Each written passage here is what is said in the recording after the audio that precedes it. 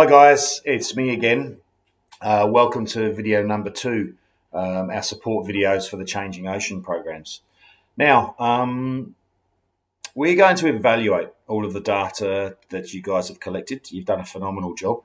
Now, when we analyze this data, the best program for us to use and the easiest and most accessible will be the Excel spreadsheets. And you can see what I've done with some data here. From your record sheets, all you need to do is organize your data into columns.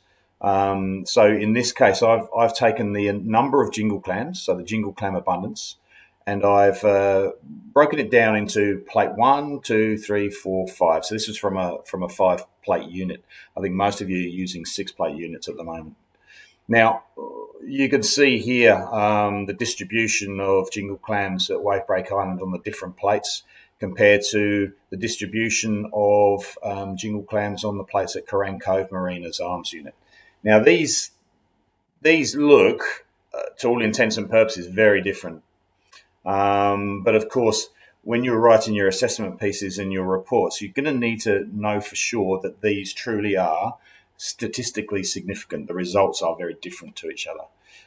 So the first thing we need to do is we need to put together some summary statistics for each site. So what I'm going to do first of all is just to show you how to put together a summary statistics for Wavebreak Island. We'll do Wavebreak Island first of all. Okay, so when you have a look at your top banner here, you'll see you've got a selection of tags to work with. I would like you to please go to the data tag. On our previous video, we showed you how to install the data analysis Toolpak. So there it is. So let's just click on that data analysis Toolpak. And as it drops down, you can see we need to highlight descriptive statistics.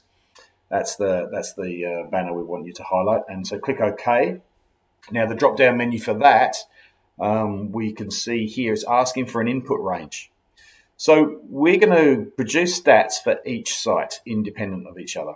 Okay, so our first one, what we're going to do is we're going to produce some statistics for Wavebreak Island. So the input range, we need to highlight the data from Wavebreak Island. Now you'll notice that I've actually included the title Wavebreak Island, so non-numerical values along with the numerical values.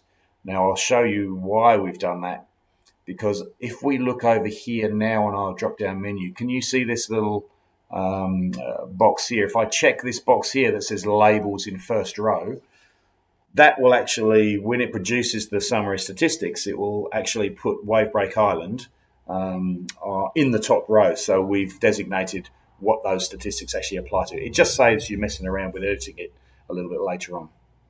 All right. Now, we've chosen the data we'd like to evaluate. So now what we're going to do is we're going to put that data somewhere on this worksheet. And so we need to now choose our output range. So we need to highlight that output range. Okay. Now, you'll also notice, can you notice the cursor is still flashing up in the input range? This gets me every time. You need to be mindful of that. You need to make sure that the cursor is flashing in the box that you require the output range to be placed into. Okay, so in this case, we've made sure the cursor is flashing in our output range, and I'm going to dump this data here. So in column E, so we put it in E3. Now, we do have to actually indicate what we want produced, and we can see this box here for summary statistics. So we need to click on summary statistics. The rest of the boxes can remain unchecked, and then we can click OK. Now you can see the results of that procedure there. We've got our Wavebreak Island data. The two most significant values for us and what we're trying to achieve with our research is the mean and also the standard error. All right, so that's our information for Wavebreak Island. Now we're going to do the same thing for Coran Cove Marina. So again, we make sure we've clicked on our tag for data. we move along that banner to data analysis. Click on data analysis, bring down the drop-down menu, highlight descriptive statistics, and OK that. Okay, now you can see our input range is being asked for. The cursor is flashing in the box. That's a good thing. So we'll grab hold of the text and also the numerical values. Perfect.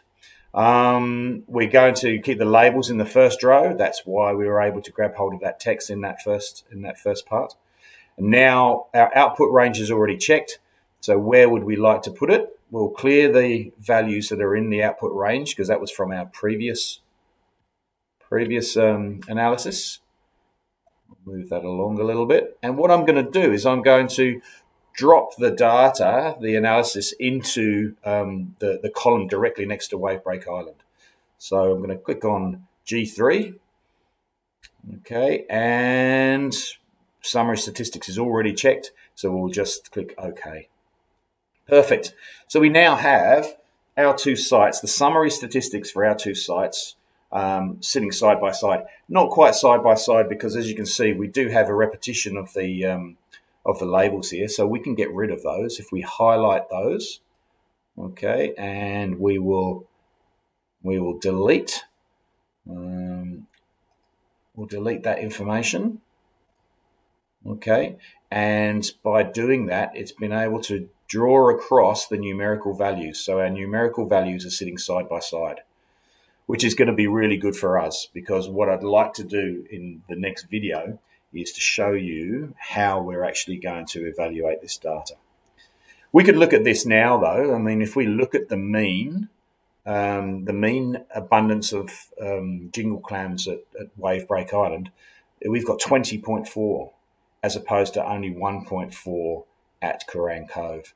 Now, I think that does stand out as being probably going to be significant, but as I say, we need to support what we say in our reports with some statistical evaluation. So we will show you what we're going to do with that next.